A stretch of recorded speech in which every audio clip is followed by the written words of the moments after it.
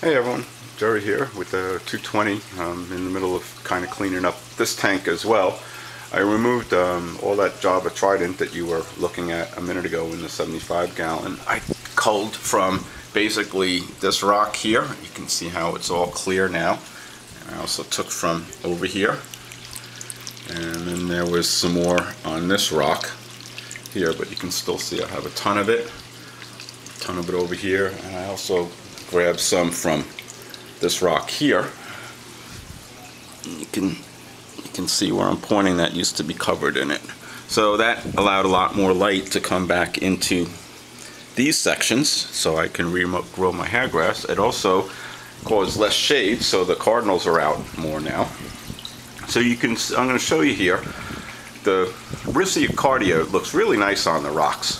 The problem is, as you can see here, so here's a section that, you know, I'm just going to say, oh, float it off. And what'll happen is it takes much smaller sections than this to do it. But what they do is they get into the hairgrass, like here. I can't see any because I've cleaned a lot of it, but there's a piece there. And what happens is it keeps all that hairgrass together. And then it doesn't flow. It doesn't, you know, so here you can see the hairgrass sticks together then, and you don't get that nice swaying motion. So see there's that I picked out of there, and there's thousands of this all over, so I'm constantly combing it out, and it's a major pain. So here you can see I have actually some red cherry shrimp. I've been trying to grow them for ages, and they're finally doing their thing over the last several months. So you can see here that I have a lot of the Brachycardia, and I still haven't replanted these two valleys simply because all of the loose Brachycardia seems to accumulate there, and it's easy to clean up. So I think I'm gonna remove it and then just give it away, or well, probably sell it. I won't say give it away, but to friends I would. So you can see here the result of me combing. It causes some of the hairgrass to come up and be dislodged, uprooted, I guess is the word I'm looking for.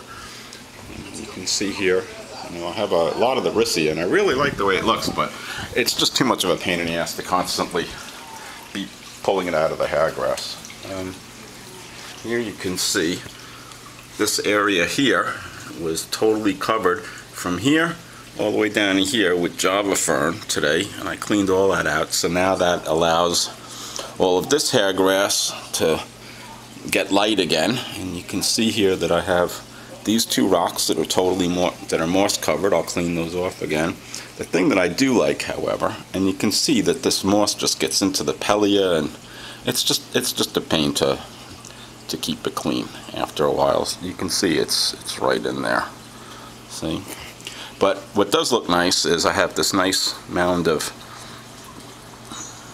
there's a little shrimp, but I have this Physidens moss that's grown really well there that I might keep. I'm not sure, but that's about it. So I have a ton of Riccia. You know, it's all over this Brachycardia, it's all over the place, literally. And that's about it. All right.